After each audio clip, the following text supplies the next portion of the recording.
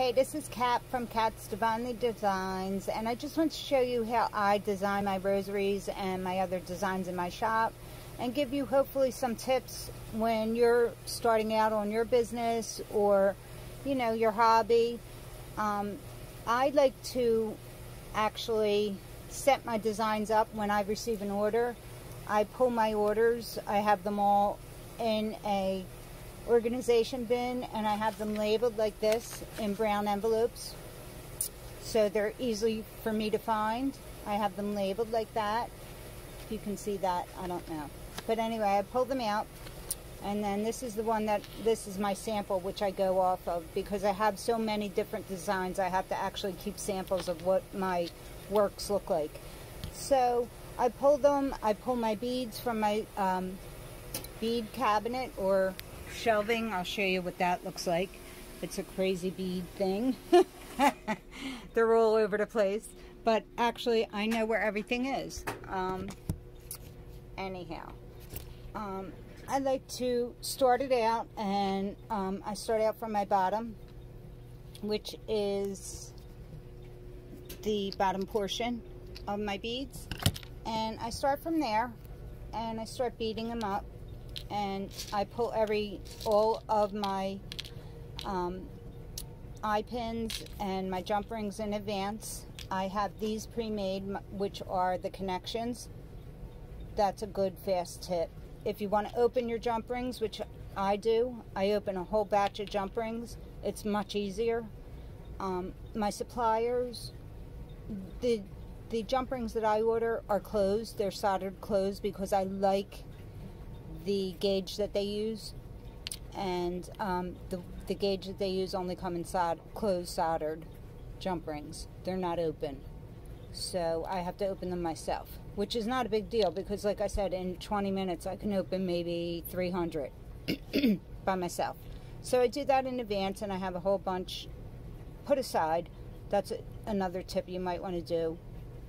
And like I said, put your connections, make those in advance as well. Use your chain and your jump ring and your lobster claw closure or whatever hook you're going to use. You should do that in advance as well. It makes this whole process go so much quicker.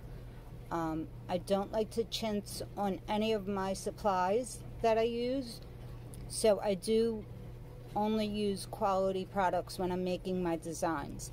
I do, however, find other ways, because you're not going to make money on this. This is, I'm telling you right up front, you're not going to make money. If you're looking to make money from this, go somewhere else. This I do out of love for God and spreading His word, and I just love making these kind of designs. It's just a personal preference. You can do whatever you want, but I just want to tell you in advance, you're probably not going to make a whole lot of money doing this unless you charge an absolute outrageous rate, which I don't think is fair. You know, that's my personal preference as well.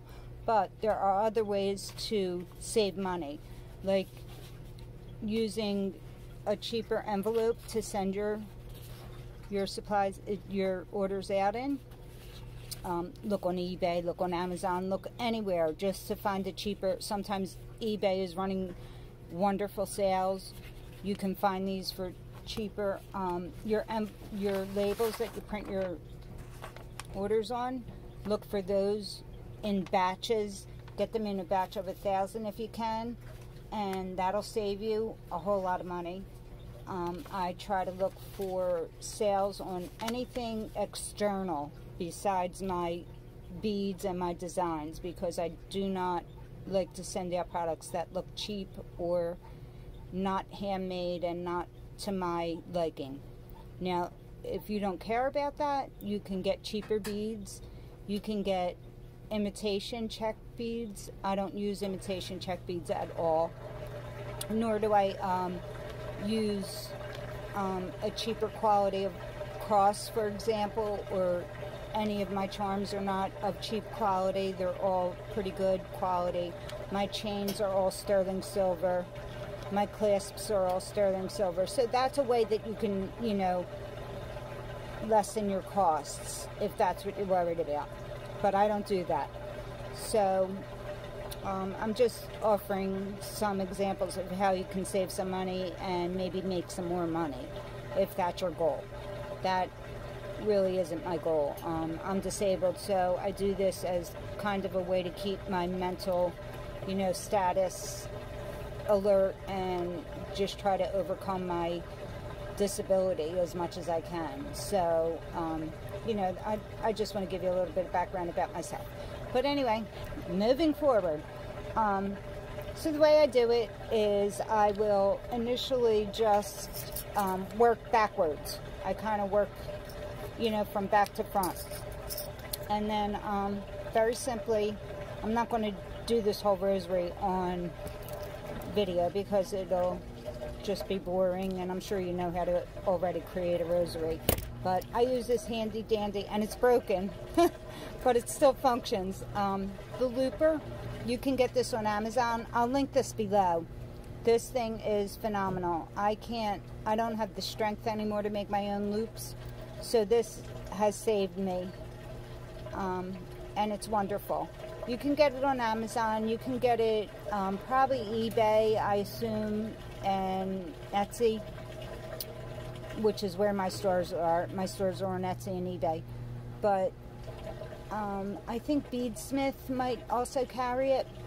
I'm not 100% on that, so don't quote me on that one. But this thing is amazing. It makes really nice loops, but they're open, which is what I need. I don't know that you can see that, but the loop is open. I need that because when I connect, I need it to be able to close it again. So here's my bottom loop. As I said, I open my jump rings in advance so that I have the ability to just close them as I need them. And I'm sure you know how to close a jump ring, so I'm not even going to go through that. But here is what I was talking about. Here, I like to do this. I like to actually close my own loops because I find that I get a nicer finish that way. I'm just closing my jump ring. You know how to do that. That's basic. But here, I'll bring this a little closer so that you can see what I mean about closing my loops. Here is the loop I made with the loop maker. And then all I'm going to do is just pull it tight and close it tightly enough where it's not going to pull out. That's always my fear, that my rosary is going to, because it's hanging from a mirror, it's swinging and swinging and swinging.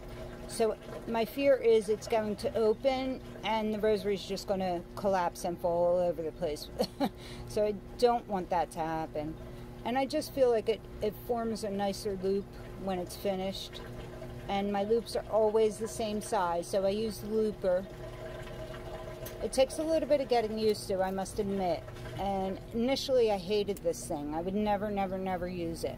But as my strength declined, I felt that this was a better option for me because my loops were getting a little wonky on me and they weren't closing properly. So that's just an option that I use. You can use your own loops, you know, make your own loops and close them if you feel that's a better solution for you. But I can't use it anymore. I can't close my own loops anymore, so I do use that.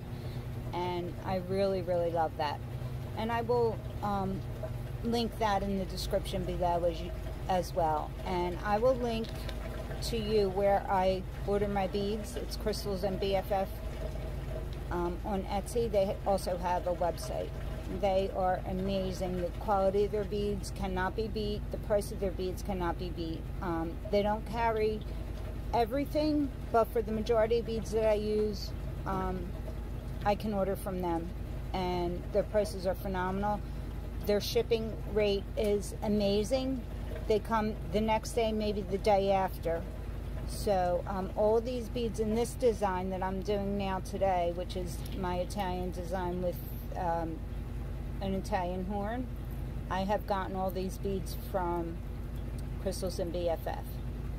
So I'll link what I can down below, and I just wanted to give you some helpful hints. I hope you like this.